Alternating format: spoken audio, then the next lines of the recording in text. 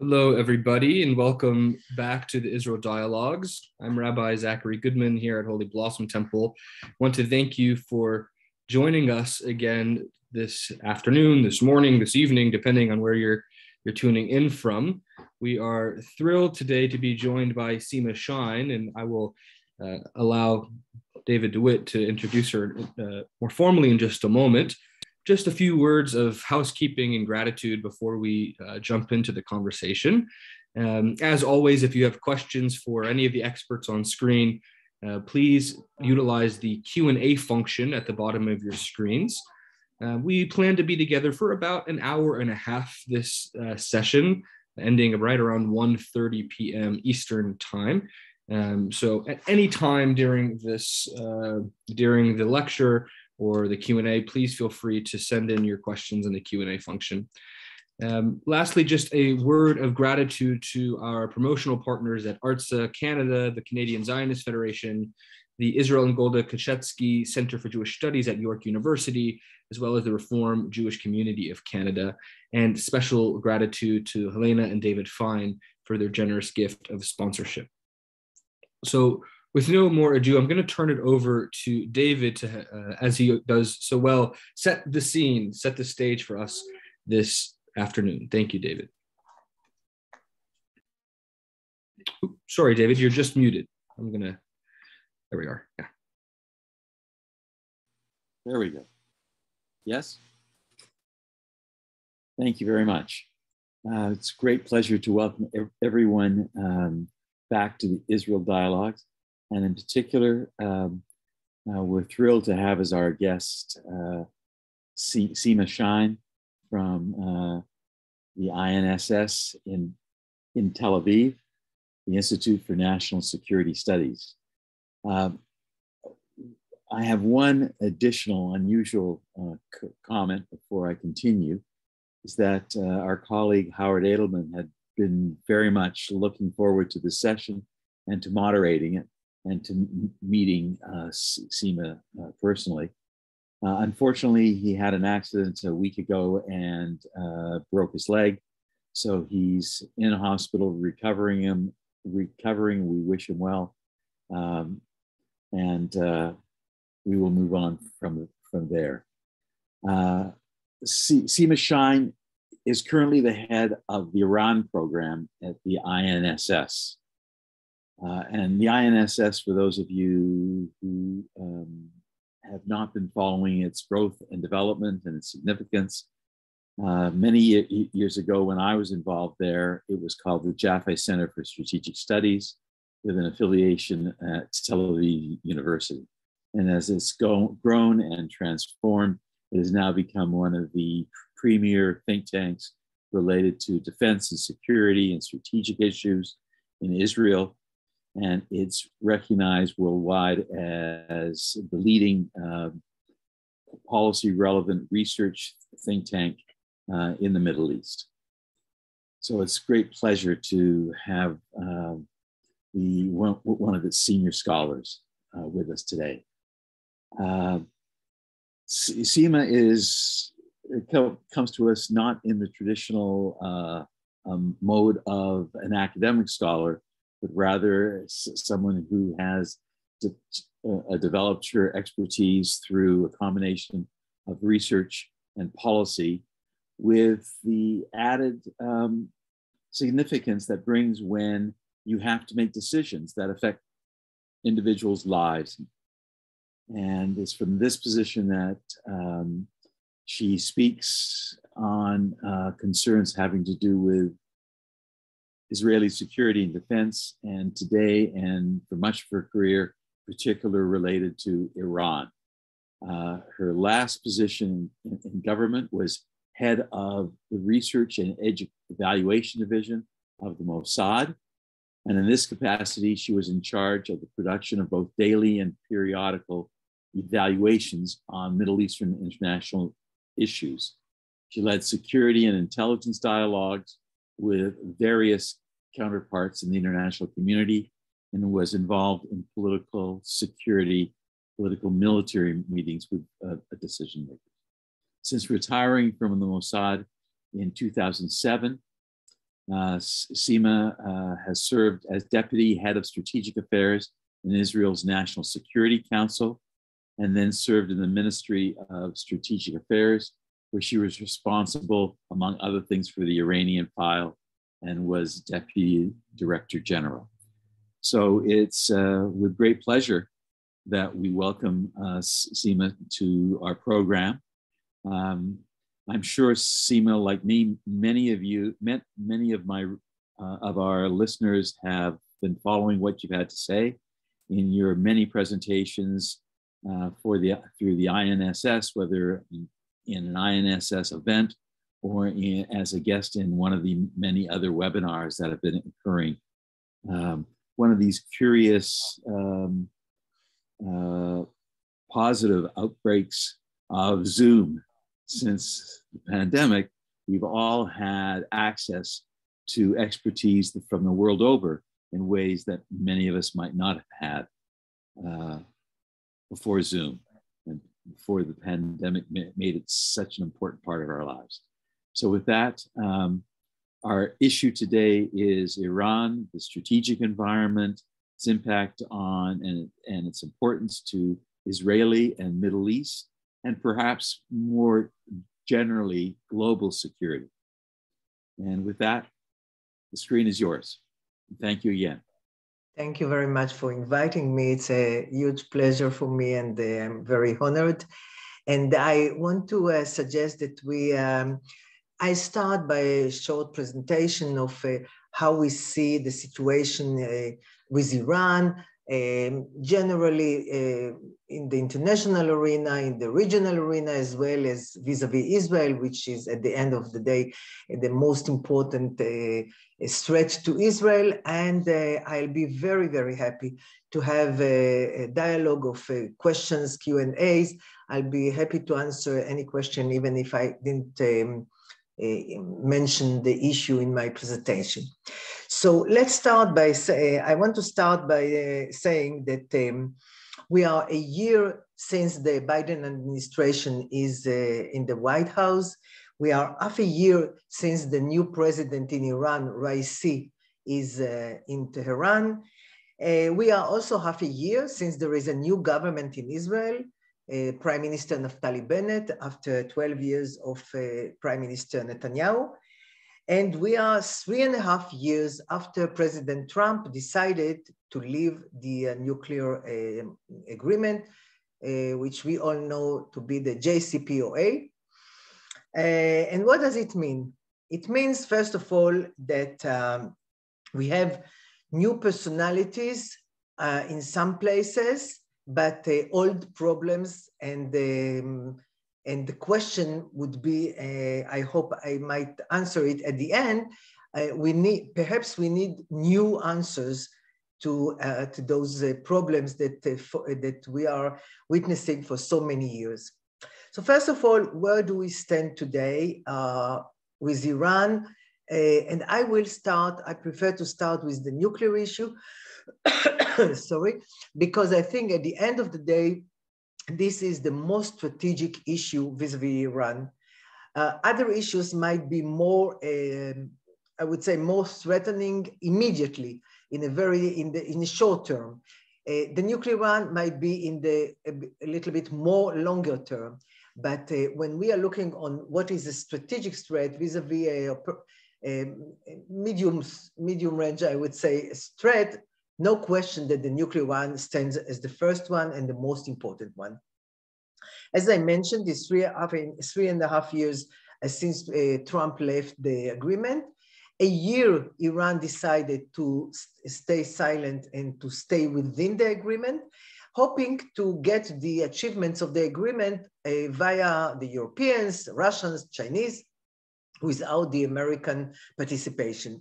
But a year later, May 19, the Iranians understood that once the US decides to put sanctions on Iran, especially the secondary sanctions, meaning if anyone in the world is doing business with Iran, it will not be able to do business in the US.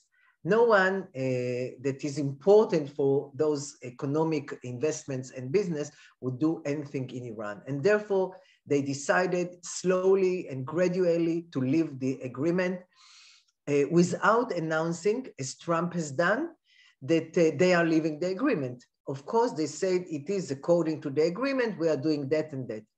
Where do we stand today? As you all know, the Vienna talks of resuming the JCPOA are already more than eight months, even 10 months, I would say, since April, and nothing has been achieved. And the fact that after 10 months, we are still in a situation where the Americans are saying, we don't know if there will be an agreement at the end, and we are very close to the end because of what is happening in Iran. In a minute, I explain. And the Iranians are saying, we don't know if we have an agreement because the Americans are not willing to lift all sanctions that since Trump has left the agreement. Now, we have to understand the essence of the JCPOA was to put Iran in a year from the possibility to decide to have a breakout to a nuclear device. A year in the fissile material, not with the device itself. But that was the understanding of the international community that this year would be enough time if Iran decides to break out in order to understand that they are doing it, to evaluate the situation, and to threaten Iran to go back or to put any kind of pressure that will bring Iran back. We are today in a situation where Iran has enough fissile material. If they decide to enrich it to 90+%, which is the military percentage that is needed, they might do it in 3 weeks for the first device, in 2 months for the second one, and etc. So the year has been squeezed. As I was saying, it's not for the device itself, it's for the fissile material that is needed for the device. So it's two different levels, but it is the most important level and the one that the international community can observe and can try to deter Iran. Now, this is one of the elements that Iran has achieved in the years since it started to depart from the agreement. What is also important is not only the quantities of the fissile material that they already have, but two more important steps that were not done before. One of them is enriching to higher levels than Iran has enriched in the past. Today, they are enriching to 20, which they did in the past, and to 60, which they didn't do in the past. At the same time, they are operating very sophisticated and very advanced centrifuge, which are very different from the one that they are using, they have been using in their project till now, which means that they will need less time in order to get more material once they operate only with the advanced centrifuge. All these things have been done in the last 2.5 years. Iran, all the knowledge that has been acquired by Iran during those years with the enrichment and the operation of the centrifuge is something that even if they decide in Vienna to go back to the agreement by the letter of the JCPOA, Iran has learned much more than it had been before, and this is something that cannot be rolled back, of course. And adding to that is the issue of inspection. The IAEA is not allowed today, and in the last 1.5 years, to inspect as it was according to the JCPOA and according to the additional protocol, which was part of the acceptance of Iran within the JCPOA. That means that the international community, and I'm not talking about the intelligence, because if the intelligence knows what happens there, it's one thing. But the international community was looking on the project of Iran through the eyes of the IAEA, and they don't have it today.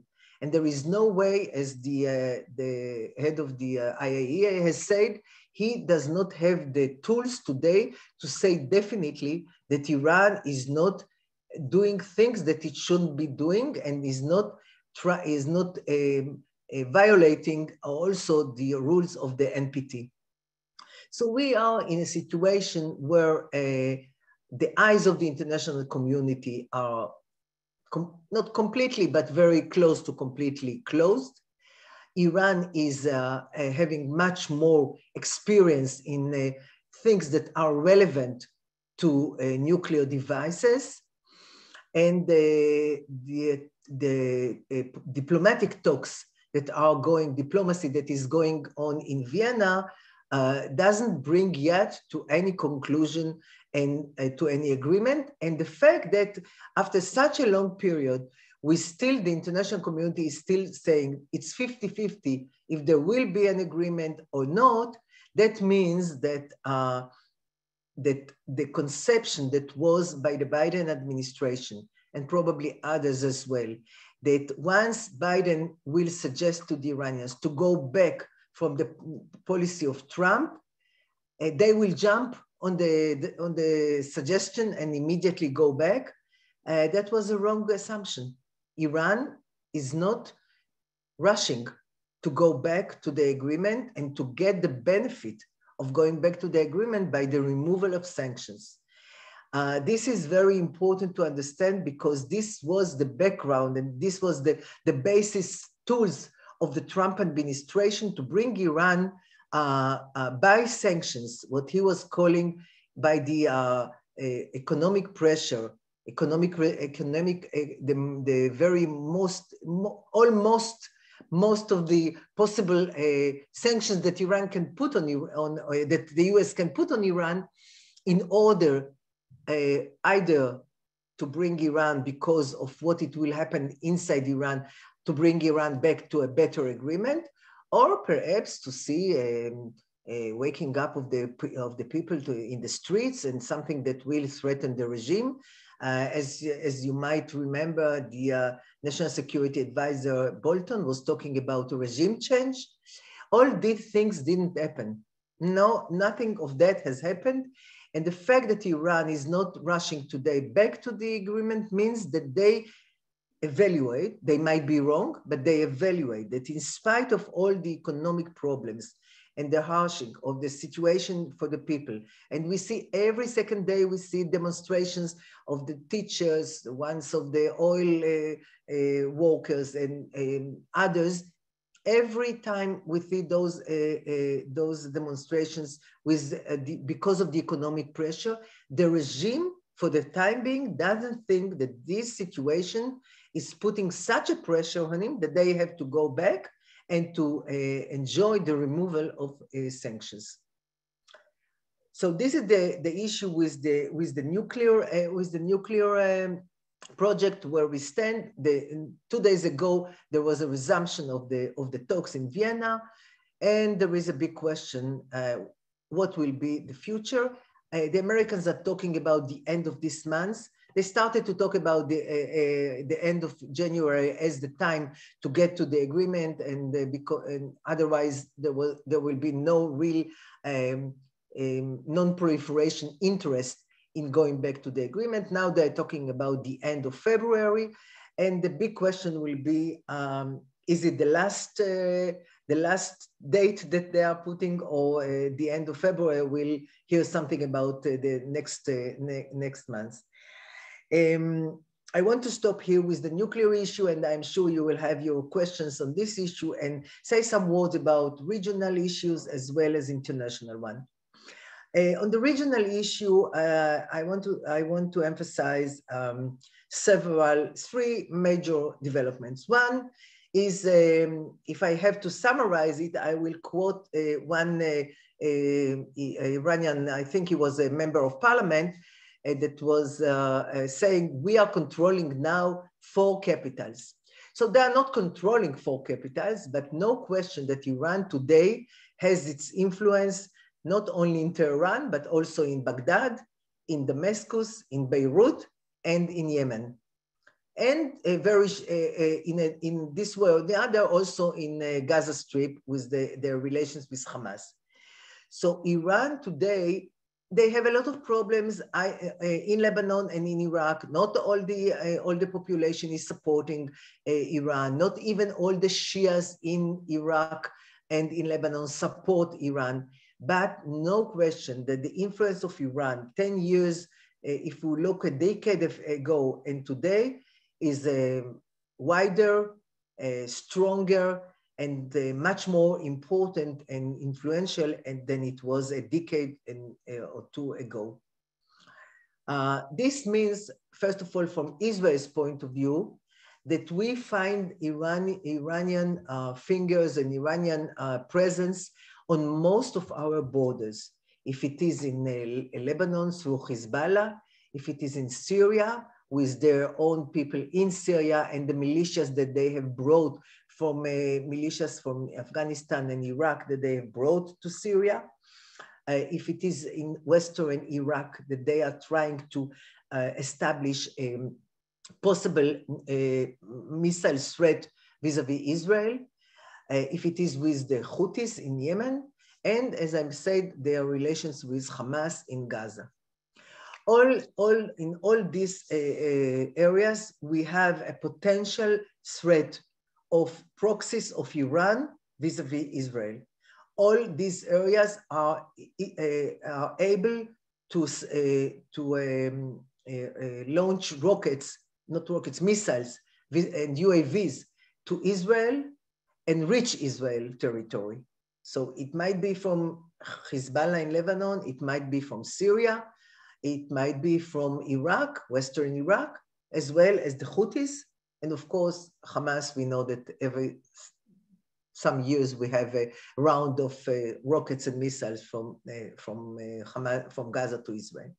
So from Israel's point of view, as I said at the beginning, there are two different threats that Iran is posing. One of them is a strategic one, and that is the nuclear one. Because assuming what Iran has today in the Middle East, once they have the nuclear umbrella, they might do things that they are not doing today, and they might retaliate in ways that they are not doing today.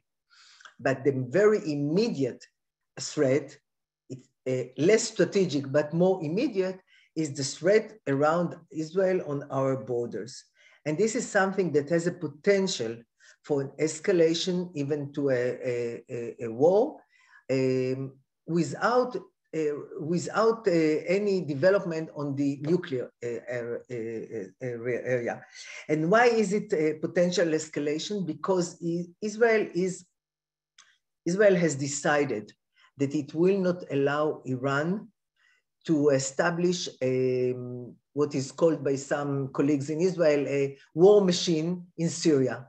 And therefore, you can hear from time to time that there are strikes that Israel is striking in Syria, wherever there is the intelligence, good intelligence of arms that Iran is bringing from Iran to Syria, if it's through the land, through Iraq and the common border between Iraq and Syria, or is it coming with airplanes? And then the transfer of precise missiles and the technology of precise missiles from Syria to Lebanon. Now, I assume that even if we succeed to stop 50, 60%, the others are going to Hezbollah. And from Israel's point of view, if Hezbollah will have a huge number of precise missiles that can attack any point in Israel, that is a strategic threat, because Israel is a small country, is very much dependent on the Air Force, on the logistics basis through Israel. And if Hezbollah will be able to attack Israel with those precise missiles, it will be a very I don't want to say it's not a strategic one, but it's a very difficult situation for Israel and a very costly one. And therefore, I do think that once there is a potential that Israel will decide one day that the situation is such, the amount of transfer of the technology as well as of parts of missiles is such one that threatens Israel and will decide to stop it this way or the other, and it will escalate to a wider military conflict. Now, let me say about a word about, there are also good developments, of course, and that is the Abraham Accords between Israel and the Emirates and Bahrain. This is a development that is, in spite of the fact that the relations between Israel and those countries, the secret relations were going for years, and the intelligence cooperation, the fact that those countries decided to openly have Israeli, Bahraini, Israeli Emirati relations with ambassadors, and to see the Israeli president visiting the Emirates and the defense minister visiting Bahrain, this is something that is a major, it's on one hand, it's a very important development for Israel. Israel always wanted to be accepted in the region and to have, and that is together with the treaties, peace treaties that we have with Jordan and Egypt, it widens the spectrum of Israel's relations in the region, and of course is a very negative development in the eyes of the Iranians. And therefore we see Iran threatening those countries in different ways, and sometimes also in a way using the Houthis to launch missiles and ballistic missiles and UAVs on Saudi Arabia, on the Emirates, as we just saw in the last couple of weeks. So on one hand, Iran is talking with those countries and needs them for its economic cooperation, and is using the Emirates for its trade with the world. On the other hand, they are hinting from time to time to those countries that once they will jeopardize the security of Iran, Iran has many ways to retaliate and many ways to threaten them. And since those countries are weak, even though they have very good equipment, and they are small and weak, and they don't believe that the US will come to their support, they understand the message coming from Tehran. So when we look on the region around Israel, as well as in the Gulf, we see a picture that is a mix of some good developments, positive developments, and some very negative developments. Let me say a word about the international community and its relations vis-a-vis Iran, and how does Iran sees its relations with the international community.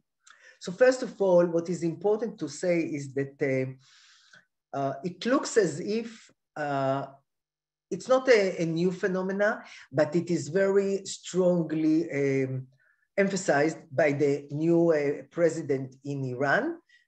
Of course, you all know, and I understood you had a very good meeting with Professor Meir Litvak. So you know that in Iran, the one who decides is the leader and not the president, the spiritual leader. But the president, the current president that was chosen by the leader and was and is representing his views, whatever he is saying and the policy that he is promoting is something that is in the direction, completely in the direction of the leader. So there is an emphasis in Iran today, in Iran's international policy, saying we trying to say to the West, and especially to the US, we are not in a situation where you can, by economic pressure, make us give up our national interest. We have Russia and China.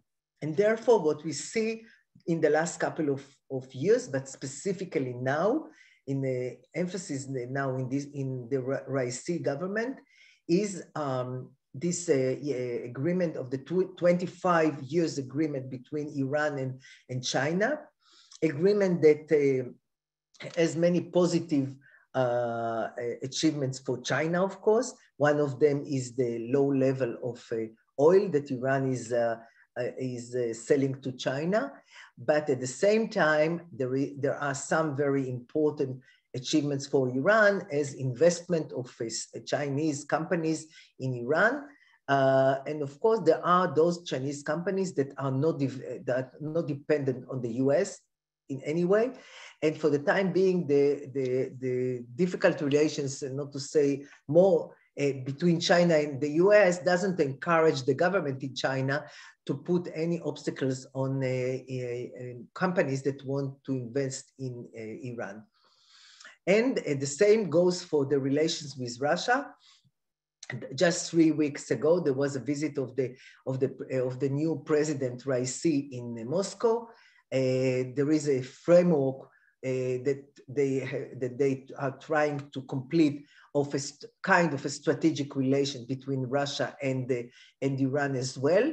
I would say the Russian-American relations and the issue of Ukraine today is, of course, a very important element in the decision-making of Putin when it comes to his relations with Iran, and of course to his position as well as the Chinese one in the dialogue between the four. It's not the P5 because the US is not in the dialogue, it's the P4 plus one Germany and Iran.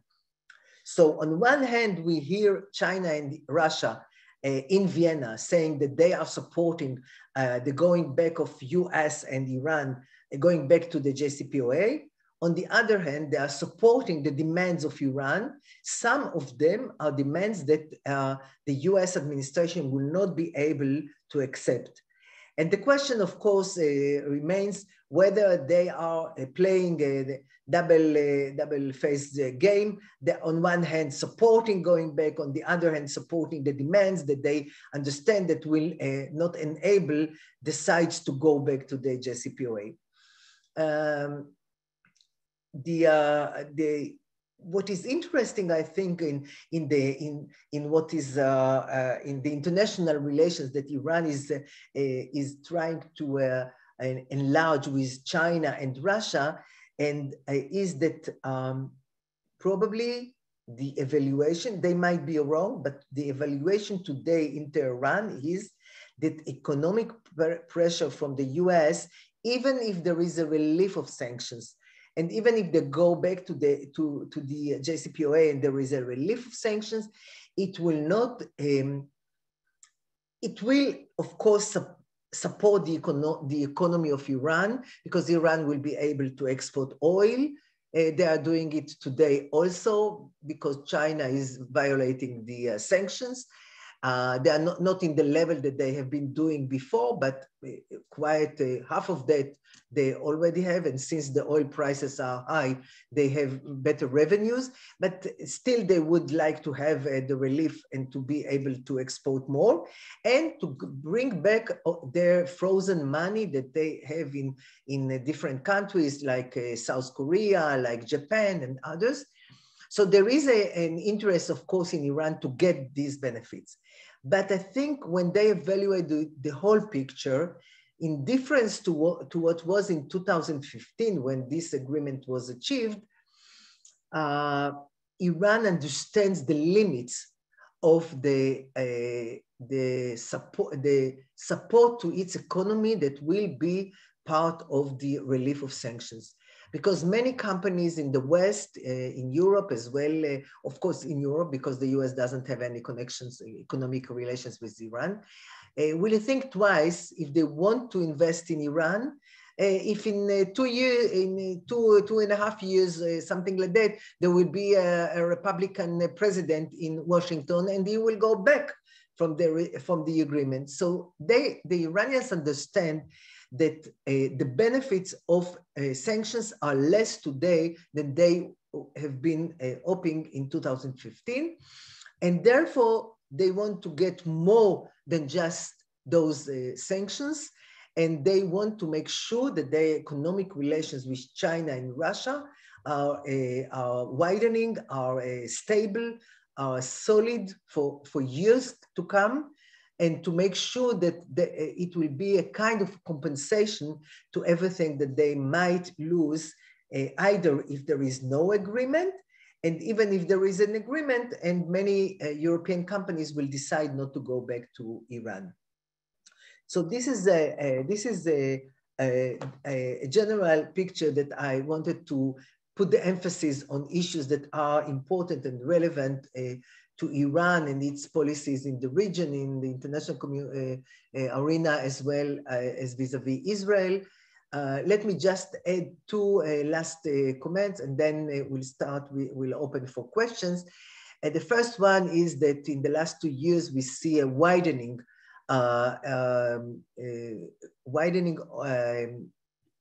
struggle, let's call it, between Israel and Iran in the cyber realm, as well as in the sea.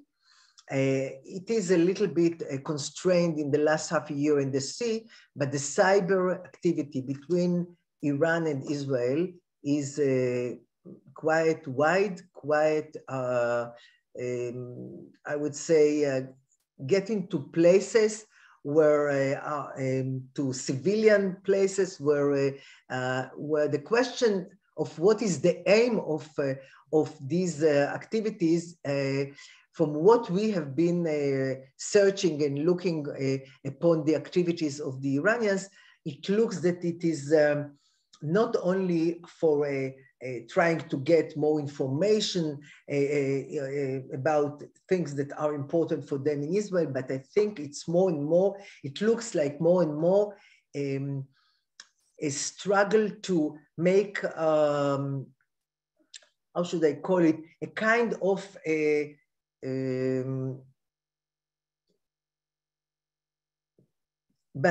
let me put it in a different way, by putting out a lot of information of civilians that they have hacked through companies that they have reached to, they hope to put such a pressure on the government that things are not working in Israel. We saw a lot of activity of Iranians, of course not as Iranians, vis-a-vis demonstrations that happened in Israel, trying to enlarge demonstrations against the government, against the previous government, as well as against the current governments.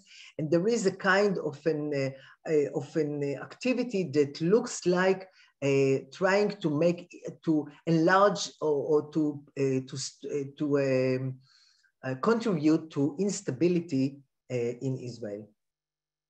It's not enough what they are doing in order to, of course, to succeed, but it's very interesting that the focus of their activity is within this direction. So let me stop here, and please feel free to ask any questions.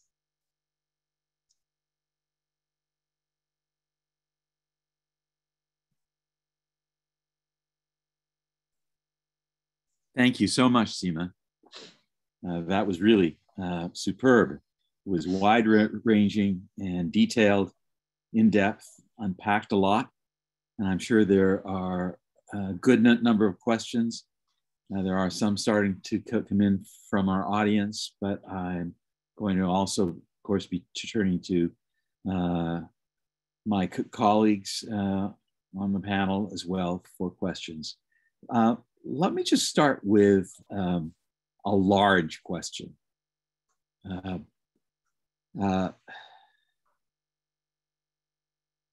What are the alternatives for Israel and the West in addressing Iranian nuclear?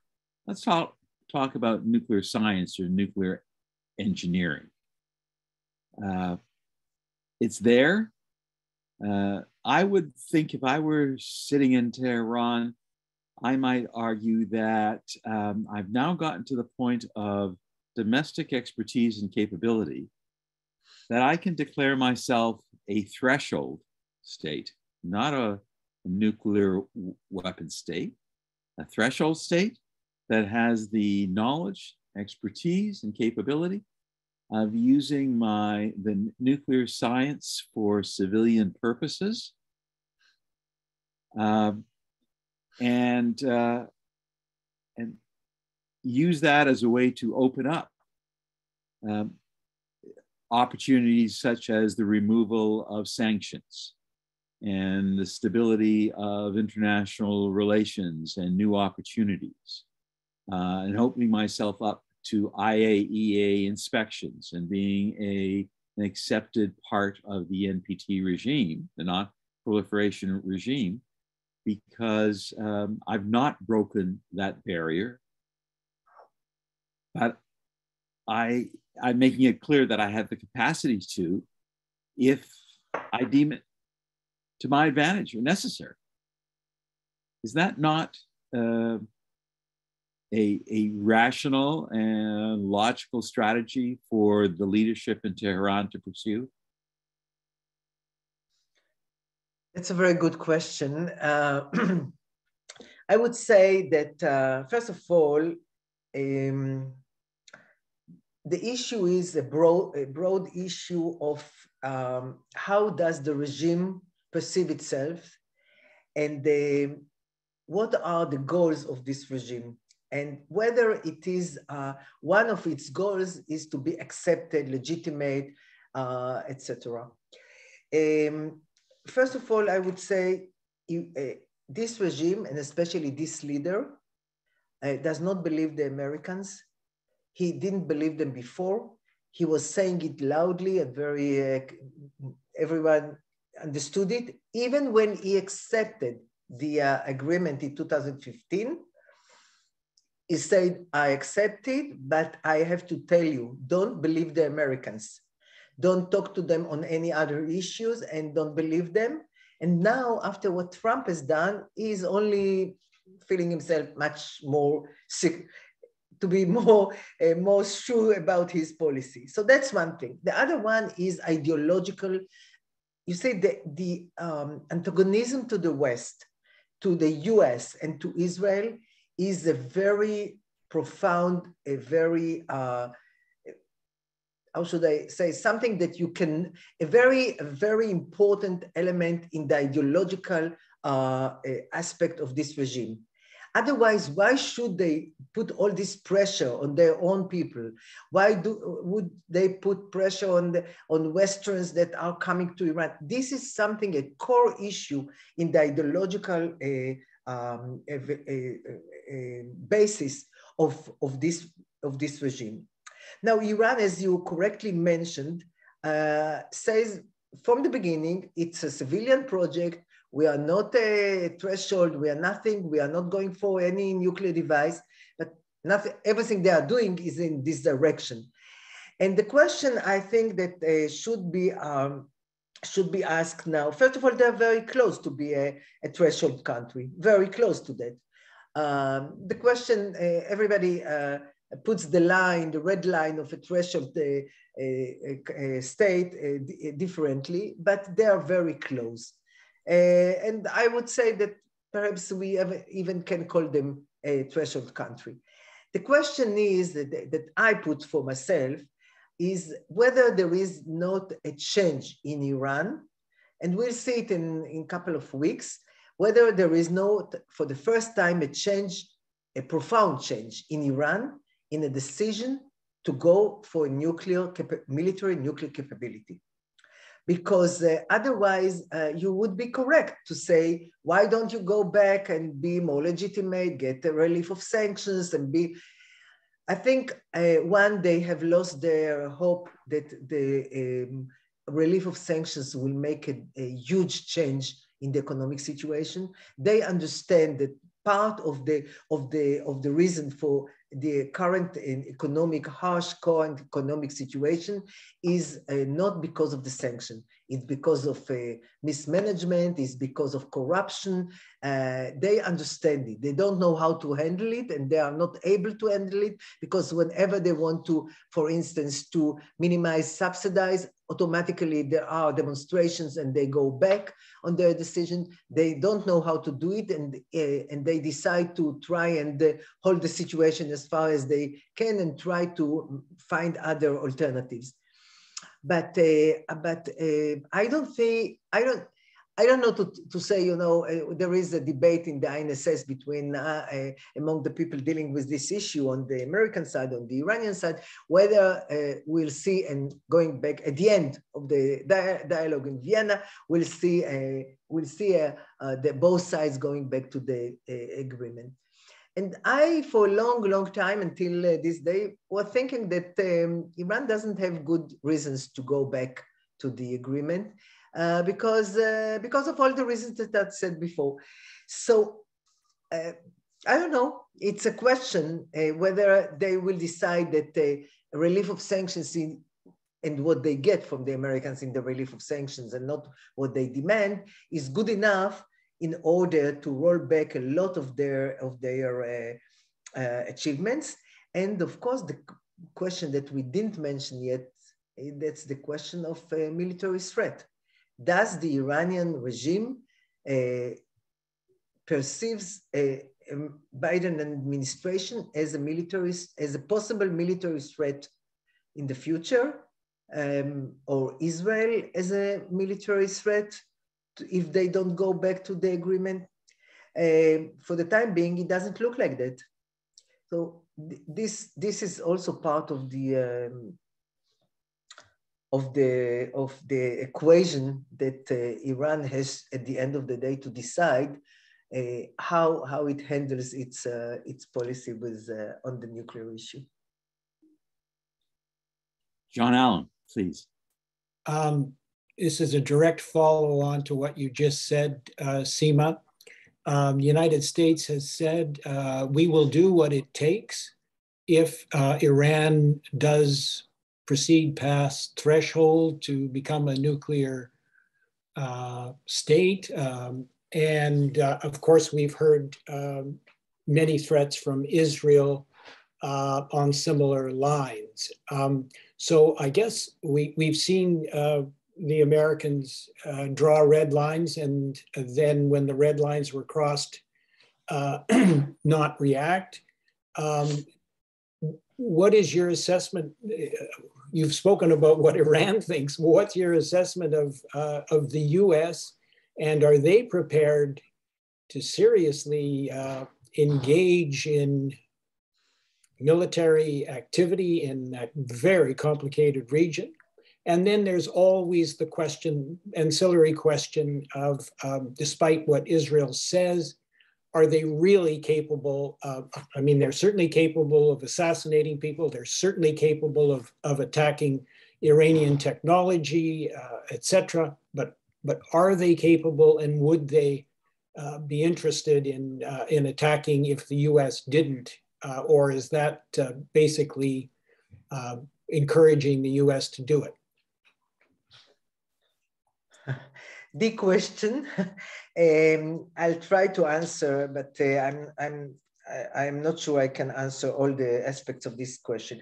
First of all, and therefore it's easier for me to talk what Iran is thinking about it. First of all, as to the capabilities, because many times I'm asked, is it possible to eliminate this nuclear project, et cetera, et cetera. So first of all, I want to say that as far as I understand, if the US decides to attack the project, it will do it in a very short period of time. And it doesn't have to attack all the places where centrifuges are produced. It has to attack and to destroy 4 or 5 places, not more than that. And Iran will not have a program for many, many years. Unless, of course, they have a secret place somewhere that they have already built a bomb, and we don't know. But about what we don't know, we cannot talk. So that's one thing. Is it possible to make such a damage to this program?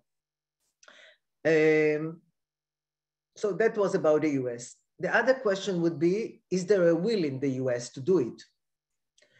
And we always say that the US has the capability but doesn't have the will. Israel has the will, and there is a question mark of how much capability. But I think, first of all, for the time being, there is no will in the US to be involved in any war in the Middle East. Now, to attack the Iranian program, the nuclear program, doesn't mean a war. But the Americans are thinking in terms of a war. They don't have to invade Iran. They don't have to do anything. And the question of the retaliation is a big question that I'm talking to so many Americans about this issue, and I always try to tell them, no question that there will be a retaliation, no question that first of all, the retaliation will be on Israel, and it will be from Hezbollah, from Lebanon, from Syria, from everything that Iran can do vis-a-vis Israel. But the big question is what they will do vis-a-vis the Americans. And here I would say, once Iran doesn't have any more a nuclear program after an American attack, the calculation to attack the Americans' bases in Bahrain, in Qatar, is a different calculation, quite different. So I think no question there will be terror activity, etc. But when we are talking about the possibility and the retaliation and how does it stand, this is one thing that everybody has to take into account. But as I said before, there is no political will to be involved in any war in the Middle East, in any clashes in the Middle East. And I think this is the very important understanding in Tehran that allows them to drag legs in their negotiations in Vienna.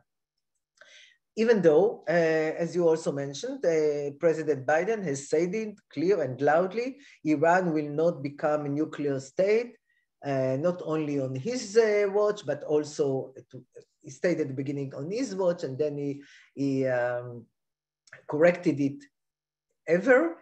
But what does it mean? And here I think there is a big gap between what Israel sees, how Israel, what is the perception of threat in Israel, and it is, and the perception of threat in the US. And that is, it's quite understandable if we look on the differences of capabilities and geostrategic location. And therefore, I think, I do think that Israel is nearing a very, very crucial crossroad that could be a point in time that Israel will have to take very difficult decisions. Once there is no agreement, Iran will continue to enlarge its program, and it will be very close to being able to break out or sneak out, as we call it sometimes, to a military capability.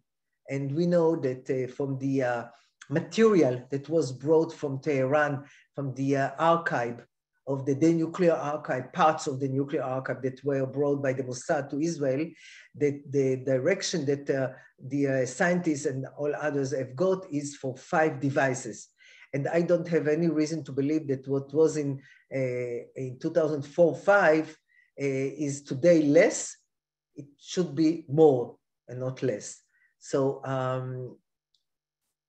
we might get to a point where, but we'll see what happens in Vienna. I saw today that during the talks that were just yesterday between the heads of the national security in Israel and in the US, there was a leak coming out as if the Israeli position that was presented in Washington was saying that it's better to be with Iran without an agreement than with Iran with an agreement.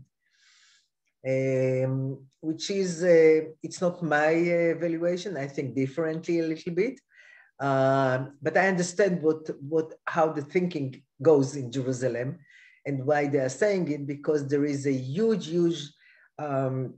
concern that once all sanctions are removed, Iran will have a lot of money, will be able to support its proxies in the region, and will be much bolder in the region because they will count on the fact that the US doesn't want to jeopardize the achievement of the agreement, going back to the agreement, and they will be much bolder in the region and more capable in the region and vis-a-vis Israel. So I understand where this policy comes from, but since I look on the nuclear issue as the most problematic threat and the others less, I think that still rolling back the program, even though the knowledge cannot be rolled back, is better for Israel, but we have different evaluations. Thank you. Dylan? Thanks, Seema. All very interesting. So I remember talking to David Menashri, who I'm sure you know, in Israel, who's also an expert on Iran, probably 10 years ago. And he would say there are two trains departing, and one of them carries in a nuclear Iran, and the other carries a change in regime in Iran. And the West's job is to slow the nuclear change so that the change in regime train can arrive. What do you think how stable is the regime there? And if there was an attack by the West, do you think that would galvanize support in a rally around what we call rally around the flag effect inside Iran, or do you think it would potentially destabilize the regime there? Yeah, I know Professor Menashri, and I appreciate his work very much. You see, these two trains, unfortunately, one train is very close to its last stop. The other one, the change of regime, one, I have to say, it's very difficult to evaluate the possibilities of a change of regime, because once you, from the outside, think that there is a possible change of regime, probably the regime knows it better, and it will do everything that is needed in order to stop any such development. But if I'm looking on what, and that was, I think, in a way, the understanding in Washington in the period of Trump, to think that the more pressure, maximum pressure that will be used vis-a-vis the regime will, at the end of the day, bring to a change of regime, or to Iran willing to go to a much better agreement without any sunset for 50 years or something like that. It didn't happen, and it didn't happen because this regime has learned how to cope with demonstrations. It was once on the brink of such a change, and that was in 2009. Since then, and the regime had a huge trauma at that time because they didn't anticipate something like that happening. But since then, they have learned how to manage all the demonstrations around the country. They are willing to kill people on the streets, and they have done it in 2019. I want to remind you that they have come to support Bashar Assad, and together with him and the Russians were killing Syrian people. So this regime knows that in order to stay in power, you need to be willing to kill your own people. So that's one thing. And the other one is that there is no question that there is in Iran a big percentage of people that are against this regime. We see it in the demonstrations, we see it with women against hijab, every time we see it, but there are still millions of people that are part of the regime. And for them, the stability of the regime is the stability of their lives. And therefore they are willing to gather around the flag. I don't think the whole population will gather around the flag once there is an attack only on the nuclear sites, not on the people, not on the cities, with the right explanation to the people. I think the regime this is the reason the regime is afraid from such an attack, not because it will harm the nuclear project, but because they think that it might also jeopardize the political links of the different groups in Iran, and people will think that the regime doesn't have anymore the same control it had before. And I think there is a potential in such a situation, but only with economic pressure, I don't think it will happen.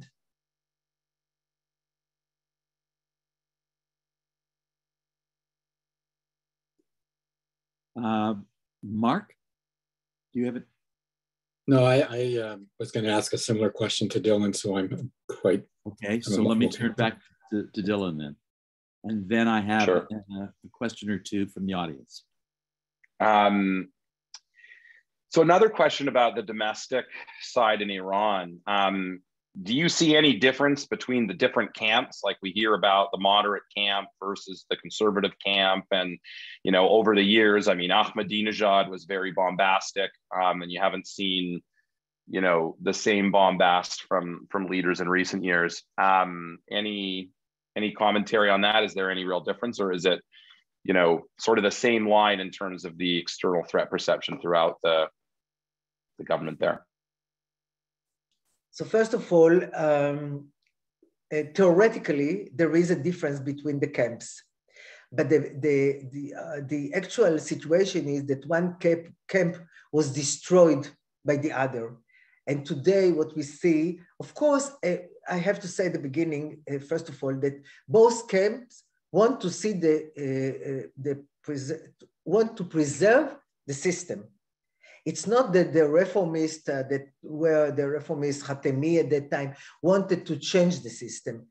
It is that they believe that in order to preserve the system, you need to give the people more freedom, more things, better economic life, economic situation, and the better jobs and all these things. It's not in order to change the system, but to a little bit, I would say, open the system. But what we see in the last years, and the election of Raisi is the last stamp on this new, I would say, new allocation of all the conservative people in the important institutions in Iran, in a way that I would say the leader is preparing for the day that he will not be there anymore, to make sure that the all important institutions in Iran are people that are at the head of those institutions are people like him and think like him and want to be to continue the system the same way, and not to open it. Rouhani, for instance, he for all the years he was the representative. We are thinking about him as if he is a moderate one. He's the one that in '99 gave the order to kill students in Tehran when they were demonstrating. He was the representative of the leader for all the years that and everything. But he was believing that in order to preserve the system, you have to give more, and to give more to the people and to give hope to the people. And he was believing that by going to the to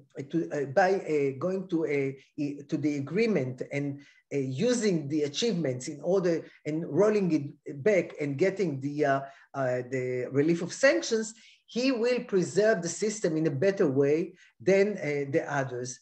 But of course, I have to admit in this respect that the debate between the two camps, the one that was thinking that relations with the West will contribute more to the economy of Iran than relations with the East, and that's in contrary to the conservative camp, the more radical one, that were for many years we're talking about relations with Russia and China as different from the relations with the West. That the Trump decision to leave the agreement made how should I use my words, a harmful strike to this camp. And actually this camp today is very, very quiet And I even think that not only that they are quiet, some of them are afraid for themselves, because what we hear in Iran against Zarif, against Rouhani, against the line, the diplomacy that they were promoting, is something that I'm sure they are thinking that it might come to a situation where they will be even a threat to the regime, perceived to be a threat to the regime. John, before I turn to you, let me take one or two from the audience. There are two questions really that are similar, that overlap. And they both have to do with a very, a strong view of Iran as a state that, whether it can be trusted, that it treats its people poorly. It has been building up its arms capability. It's pursuing deep relations with China and Russia. I think both questions are really asking: is there anything other than a negative reality around Iran as an actor in the region, Iran as a member of the international community in terms of the Iranian state, and that there is this dangerous alliance building up between Russia, China, and Iran, and whether or not that fundamentally undermines those who are looking for negotiated agreements and safety from the longer term threats, the strategic concerns.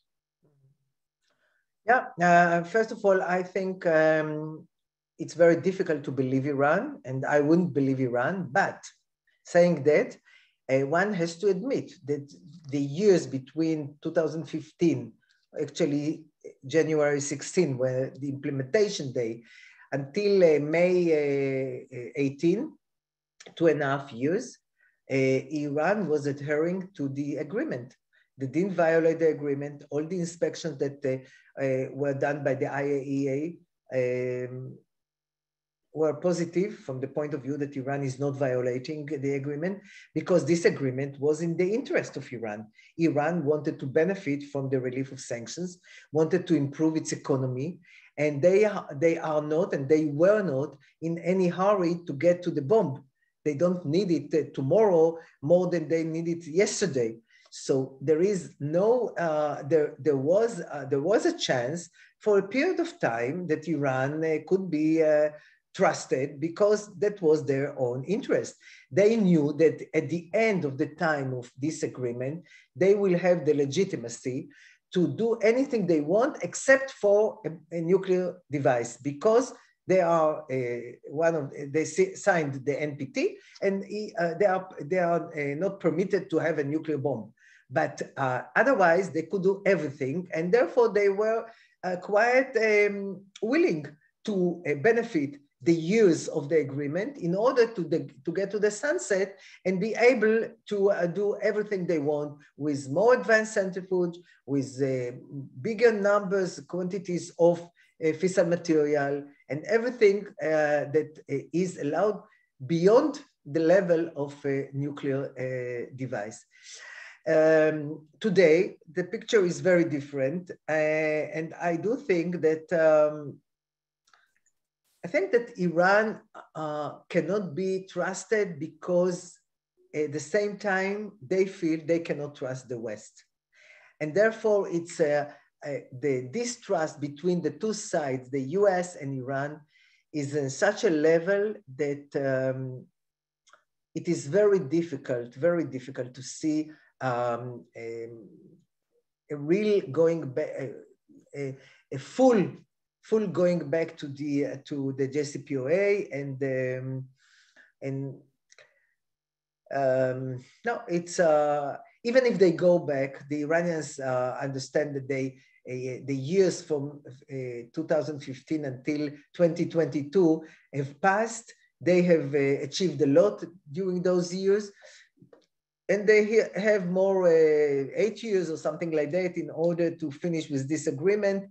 And even if they go back, it's short time for them, and it's short time to get to the point where they have the legitimacy to continue with their program and to be more acceptable and legitimized in the world, in the international community. So it's a different Iran in several years if the current situation continues. And if you remember, the Biden administration started by saying, we will suggest Iran to go back to the agreement, relief of sanctions and everything, in order, and then we'll start, that will be the first phase, and then we'll start negotiations for longer and stronger.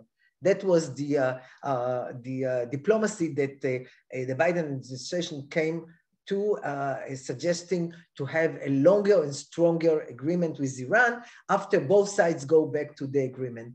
There are no chances for longer and stronger, and there are small chances, but still there are, for going back to something that will be close to the JCPOA. Just to follow up on that, so the issues on timelines, on sunset clauses, on enhanced inspections, those kinds of things now,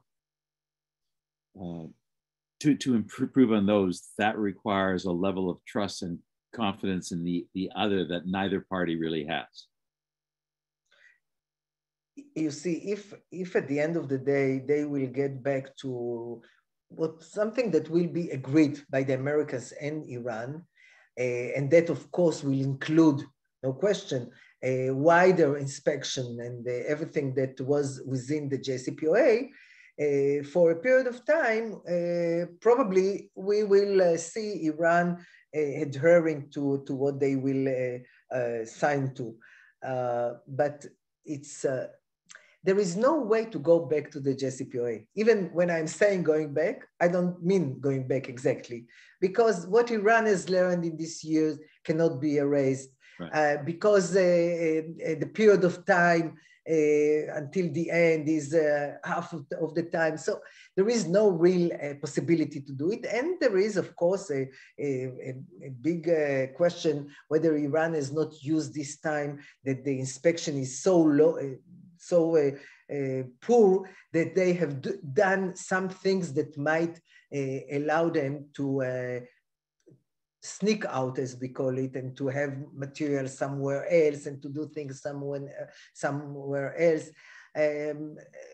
The situation today, the only thing that can be said is worse than it was in January 2016 when the implementation day. And not that it was so perfect. No one should think that I was thinking that the JCPOA was perfect. Not at all. There were several flaws that were very important to understand, but there wasn't, from my point of view, there was an understanding that after several years, another American administration will try to negotiate for something better, for longer, for better, and Iran will see that it benefits from using the capabilities that they have, but not going the extra mile until, on the nuclear sphere, the extra mile to the nuclear device. So that was my thinking, not that I saw that it was a perfect agreement. Right. Now I have one more question from an audience, and then I'll turn to John. This is from Elliot Jacobson. I'll just read it because it's quite short. With reference to your comments about the 25-year agreement between Iran and China, does that impact one way or the other the apparent deepening of the PRC Israel commercial activities and Chinese investment? So as to Israel, China, and the investments, this issue is quite a delicate issue, not only because Iran, China, but more important because US, China, which is a major issue in Israel, in Israel's policy today. There is a lot of rethinking in Israel about how to handle this problem. We have heard a very, very, I would say, blunt threats, even not only demands from Washington on what should be done vis-a-vis China. And I think Israel understands that it cannot play with this issue. For us, it was very important, the investments that the Chinese could invest in Israel, because they, as you know, they have a lot of money, and we thought we could control what we are doing with them in a way that will not jeopardize our relations with the US. But it doesn't look like that for now, I think. You know, Iran, China, Iran is not important for China from the economic point of view. China is very important for Iran, but Iran is not important for China. Saudi Arabia and the Emirates are much more important for China. So, of course, we understood that China is in a way supporting, not in a way, supporting Iran, investing in Iran, and we understood that we cannot challenge it. But I think it was a calculated policy in Israel to try and see how we can manage also investment, Chinese investment, for the benefit of Israel. It becomes more and more difficult, and it will be an issue, I believe, in the coming, in this year and the coming years between Israel and China. It is going to be a delicate dialogue between the two countries. Right. Thank you. There's a lot more we could unpack on that one. That's very, very interesting. John. So you explained it, and in your article, you also mention it, that one of the reasons that Israel's not interested in a deal is because it will provide more money to Iran. It will give them some diplomatic status.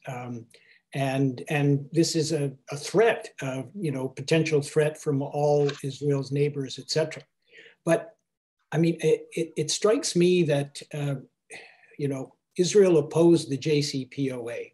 I think most people like you and many in Israel even now say, better to have had the JCPOA than to be where we are now. Now Israel is saying, once again, for the reasons you said, we don't want a JCPOA. We don't want a point two. We don't want anything. Well, where does that leave the world? I mean, okay, you don't want it. We understand sort of why, but that means that a military threat is all that's left. That, we're going to forget about negotiating with you. We don't trust you. And you just, if you want to go ahead and do what you do, then we're going to rely on the US to attack, in the way you said. It doesn't seem to be a very sustainable position in some ways. Although Israel has to take care of its own interests, I get it. But diplomatically, internationally, it doesn't seem terribly sustainable. I think the thinking in Jerusalem is that once there is no agreement and the talks in Vienna collapse, and the US understands that US and Europe understand that Iran is not going back, I think the understanding in Israel is, and correctly so, that a lot of pressure will be put on Iran. There is in the last year, since everybody knew that that the US is going to negotiate with Iran, there was a loosening of the economic pressure. There are still things that the US can do.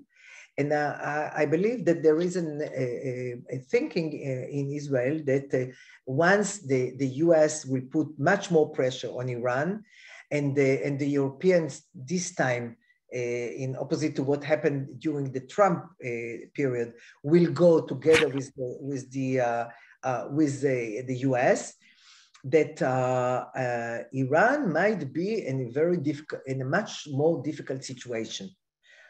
Because at the end of the day, and this is something I think yeah, there is a logic in that, of course.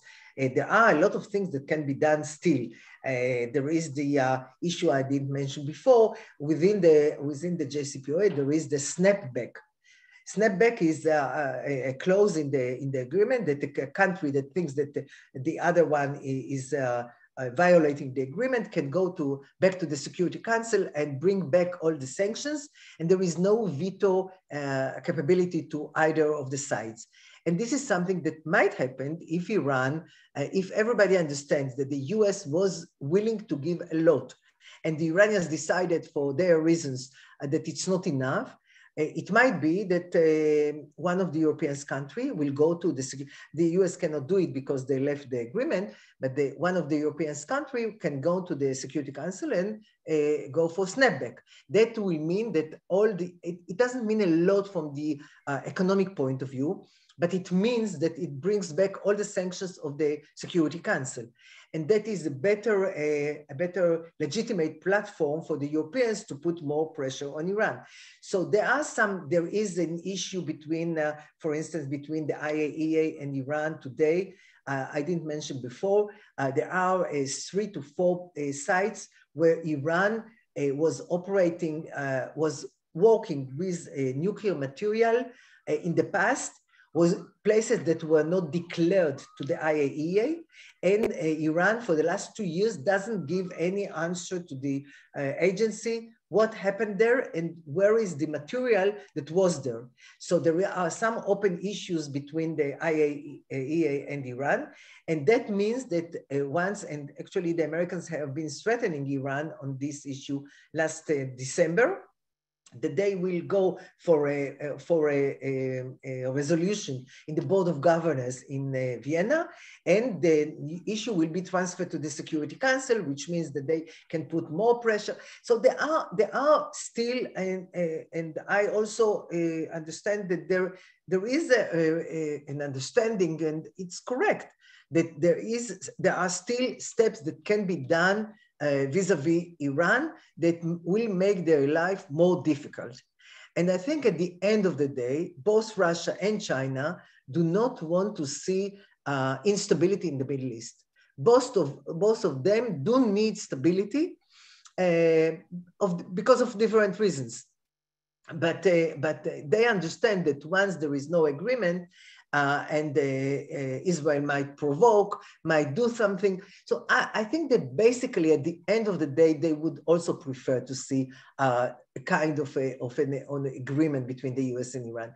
And all these reasons together bring the Israeli government to think that it's better not to have a bad agreement, because any agreement, as they say, will be a bad agreement. And I understand it. It will be a bad agreement. The JCPOA was less bad, but had its own problems. And the current will be even worse. No question about that. The question is whether it's better to have something for several years and try to use these years in order to prepare yourself in a better way. And there are the others who say that it's better not to have an agreement, not to have a bad agreement, and to put all this pressure on Iran without giving them all the money that they will get from the relief of sanctions. I don't know, you, David, said that you followed my panel on the annual conference. And if you remember, Senator Joe Lieberman, that was his position. He said it's better not to have a bad agreement than to have a bad agreement with all the relief of sanctions. So I don't want to say that there is no logic in this way of thinking. And I think there was no logic in encouraging Trump to leave the agreement, but there is a logic today in those who think that let's try and use all the other means that we have vis-a-vis Iran and see how it works, because perhaps there is an evaluation that Iran doesn't want to break out immediately to a nuclear capability because it's still not there. It is afraid of a military activity. So I don't want to say that there is no logic in Israel's government position. Dylan or Mark, anything? Then let me close and with just a small question. Can you explain to us the logic of the Iranian logic on having a nuclear capability? I know this might require an invitation to come back, but in a moment or two, can you try and parse out the logic of has it to do specifically with the ambiguity of the Israeli capability? Has it to do with Iran wanting to be perceived and reassert itself as a regional hegemon and a great power? Or is there could be other reasons, but it would seem to me it's a diversion of considerable resources, creating lots of problems that Iran doesn't necessarily need. So what's the logic behind the efforts for a nuclear? Since I looked on the watch and I have 3 minutes, yes. I'll summarize it by saying, one, they saw that nothing happened to North Korea by having the bomb, and what happened to Gaddafi for not having a bomb. So that's one. Two, they believe that the US, and it doesn't matter if it's a Republican president or a Democrat one, want to see the removal of the Islamic revolutionary regime in Iran. And they believe that that by having nuclear capability, why India, why Pakistan, why, as they say, Israel and not we, the superpower in the region, with all the history that you have heard about it and all the, Iran has 85 million people. It's larger than Germany. So why not? And once we have it, we'll see how they talk to us. Well, I can't say with that optimistic note, but I will say thank you very, very much for a thorough and entirely captivating, though difficult discussion. These are issues that clearly are not going to go away. They're going to become more complicated. Mm-hmm. And with that understanding, I hope you'll allow us to call on you again. But thank you very much. I'm sure I'm speaking for certainly my colleagues who organized this, that we're really very grateful for your time and your sharing of your expertise and insight. So thank you very much. I hope wishing everyone well, and soon a Shabbat Shalom, and see many of you next week. Thank you. Thank you. Bye-bye. Bye-bye.